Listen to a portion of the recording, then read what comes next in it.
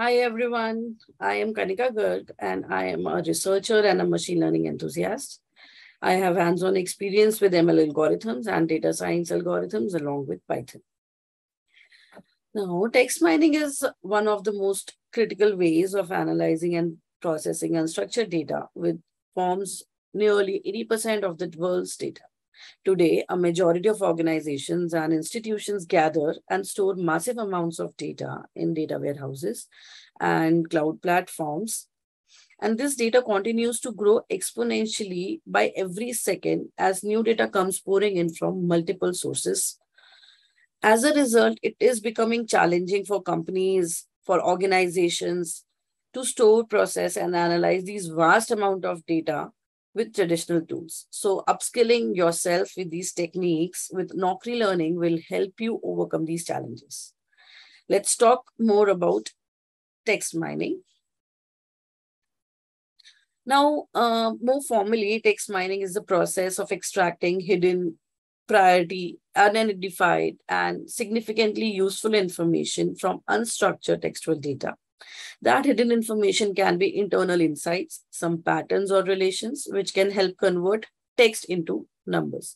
So whenever, we want to analyze any data, we want to have insights into it, we want to deep dive into it, and to know that we want to fetch, we want to know the analytics on the analytics part on that, and that make that text data to convert into numbers.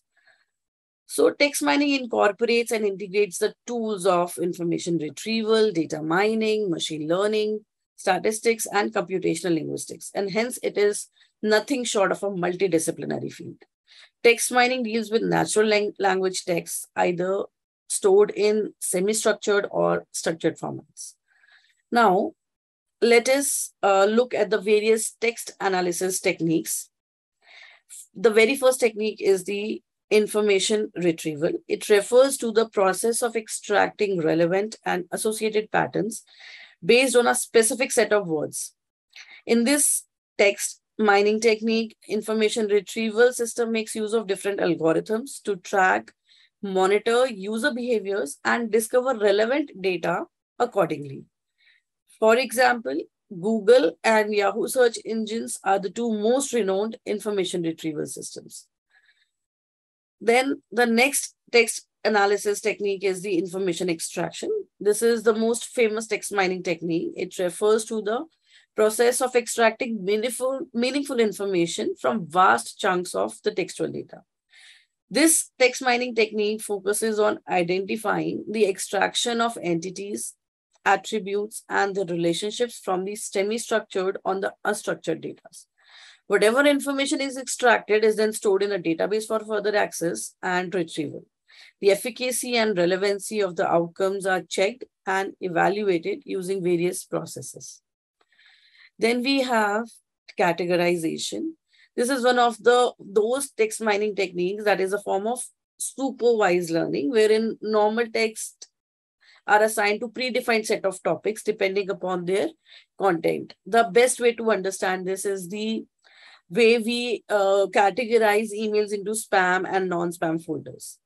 So what we are doing is we are filtering our emails depending upon the content of the email or maybe the address of the email into spam and non-spam folders. That is nothing but the categorization. So thus categorization, or rather natural language processing, is a process of gathering text documents and processing and analyzing them to uncover the right topics or indexes of each topic. The co-referencing method is commonly used as a part of NLP to extract relevant synonyms and abbreviations from the textual data.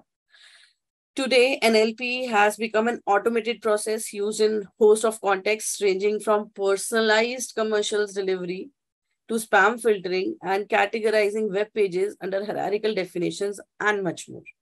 You find the application for categorization into even the sentiment analysis. Sentiment analysis is nothing but again the categorization of the text data into various sentiment classes. For example, the positive sentiment or the negative sentiment classes. Then the next text analysis technique we have is clustering. It is again the most crucial text mining technique.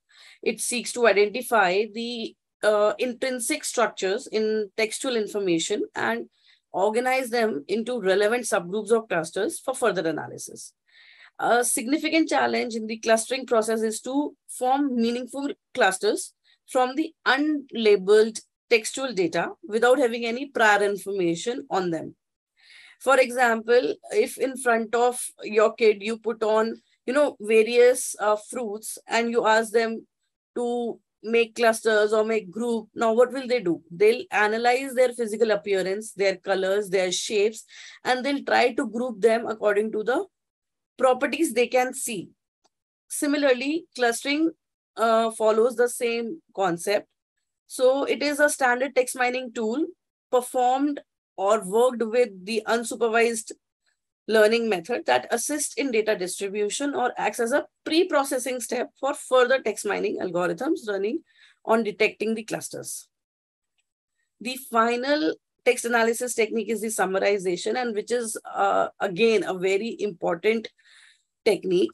Now, suppose you have plethora of data and you want to gain some insights out of it, and you want to have some, important information out of it. What you can do, you do not have time to study it all.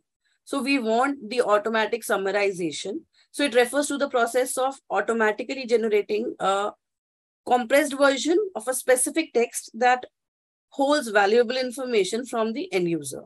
The aim of this text mining technique is to browse through multiple text sources to craft summaries of texts containing a considerable proportion of information in a concise format, keeping the overall meaning and intent of the original documents essentially the same. Text summarization integrates and combines the various methods that employ text categorization, like decision trees, neural networks, swarm intelligence, and say regression models, everything.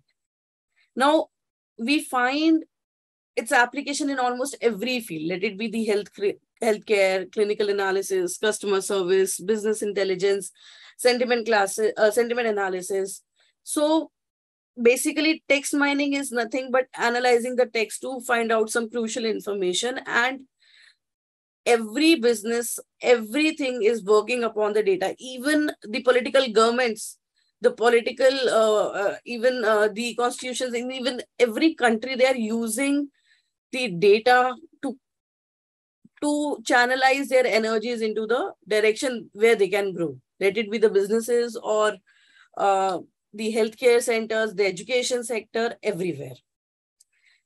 Now, let's move ahead and let's learn about some famous Python libraries for text mining. As you see in this tree, there are many libraries available for various types of text processing. Let's dive in and see the detailed structure. Now, the very first library is NLTK. This is a very famous library, especially for natural language processing tasks. NLTK is a leading platform for building Python programs to work with human language data. It provides easy-to-use interface to over 50 corpora and lexical resources such as WordNet, Hindi WordNet, Senti WordNet, along with a suite of text processing libraries for classification, tokenization, stemming, and almost all the natural language tasks. This library provides a practical introduction to a programming for language processing. NLTK has been called a wonderful tool for teaching and working in computational linguistics using Python.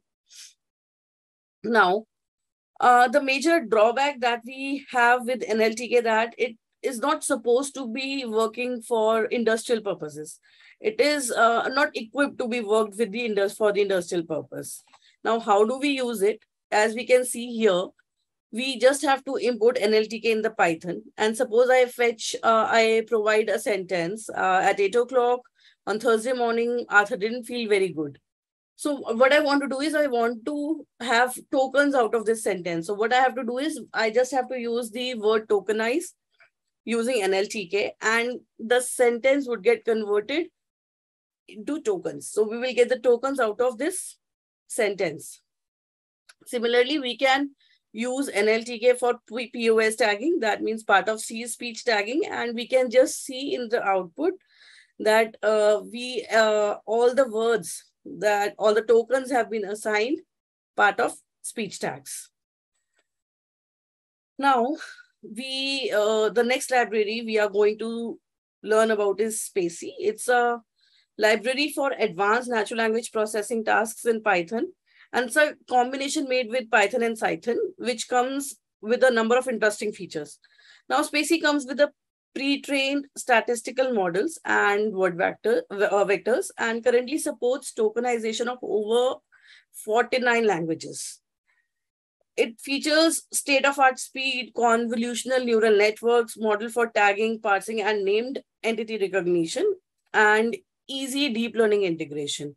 This is one of the very famous library if you want to work with deep learning techniques. The most promising feature this library offers is the working with vectors like word2vec and doc2vec. And if you want, you can use them in a very simple manner using this library. It is very simple to use as shown in the snippet here. Here you can just import SpaCy again in the Python, and you can just load the library, or then you just have to create an object, NLP object, and then you can perform the various NLP tasks or over the NLP object that you have created. Now, moving on to the next library, TextBlob. It is very helpful for beginners, and it is a Python library for processing textual data. It provides a simple API for diving into common natural language processing tasks such as sentiment analysis, part of speech tagging, noun phrase extraction, text classification, translation, even the WordNet integration, parsing, word inflection, and it adds new models and languages through extensions also. The biggest advantage it offers is that it is powered by Google Translate. So the language translation and detection is really at par. Now, if you can see in this example, we can use TextBlob by importing TextBlob, and we are just fetching, we are just providing a natural language text. I am reading a blog post on Naukri Learning and I'm loving it.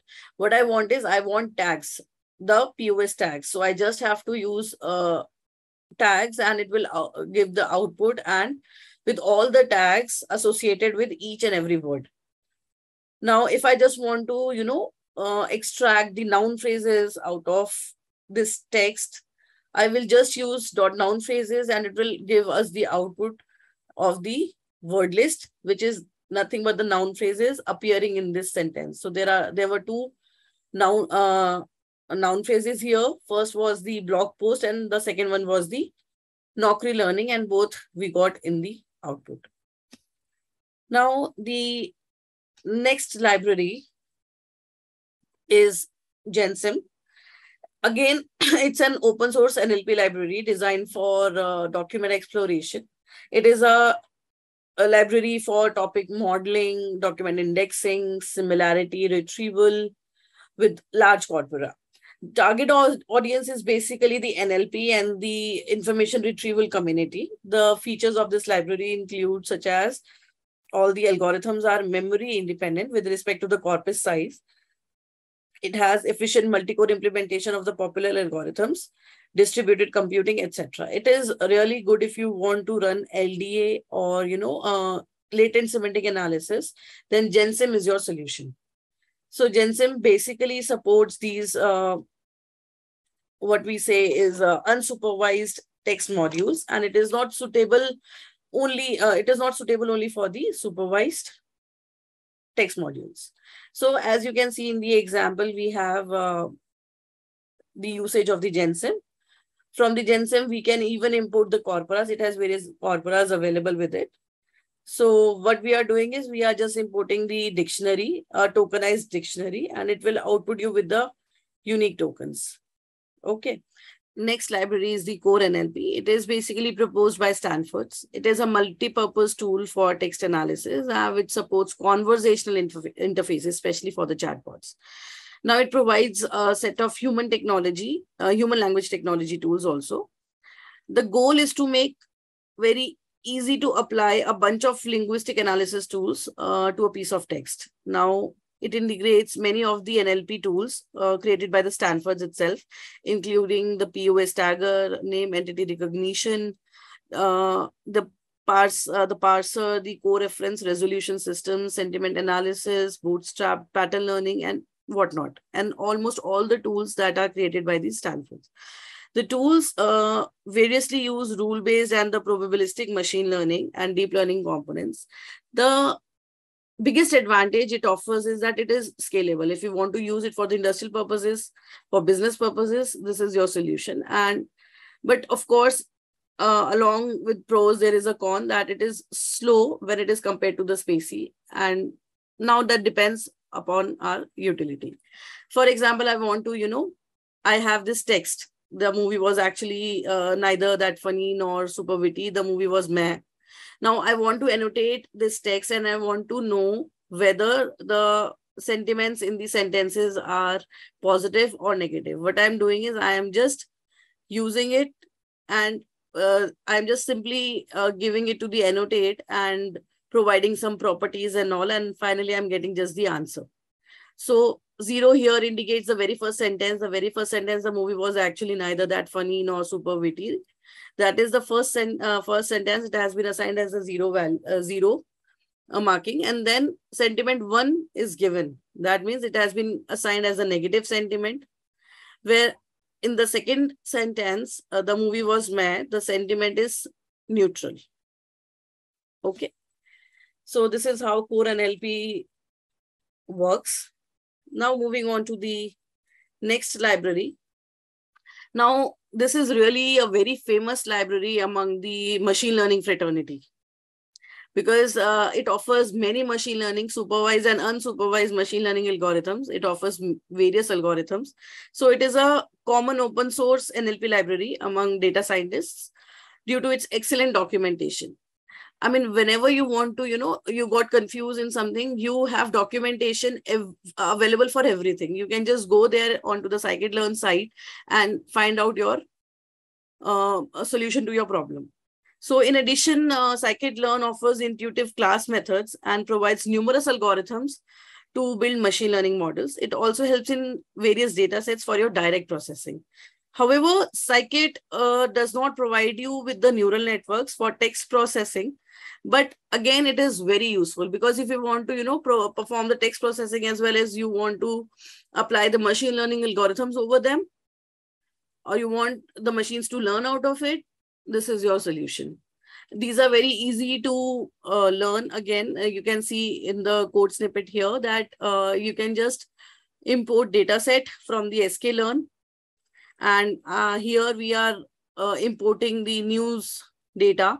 We can just train our model using this data, or we can just, what we can do is we can have the, create count vectorization, or we can transform the data. We can just, perform any kind of machine learning thing we want on this data using Scikit Learn. The next library we have is PyNLPI. It's a Python library for NLP. It contains modules for both standard and less common NLP tasks. Now, this is very specific of it that it features an extensive library for working with the XML formats specially made for the linguistic annotations. It also uses case ranges from the basic functions like extracting n-grams and frequency lists to building simple language models. Also, it comes with an entire library for working with the linguistic annotation tasks. It can work with both Python 2.7 and Python 3. The con it has is that it has the limited documentation, and sometimes if we are stuck, we cannot get the solutions. So again, here in the code, it is given how we can use it. We can just create the tokens. And suppose if I want to create an n-gram with the window 3, we can see in the output, we got the n-grams, or say the trigrams, from the text we have. Then we have the pattern library. Pattern is a text processing, web mining, natural language processing, machine learning, network analysis tool for Python. It offers all such things. It comes with a host of tools for data mining, for natural language processing, machine learning, and network analysis by graph centrality and visualization. This is something certain to this pattern library that we have not seen in any other library. Pattern can be a powerful tool both for scientific and the non-scientific community. It has simple and straightforward syntax. And the function names and the parameters are chosen in such a way that the commands are self-explanatory. While pattern is highly valuable learning environment for students, it serves as a rapid development framework for the web developer also.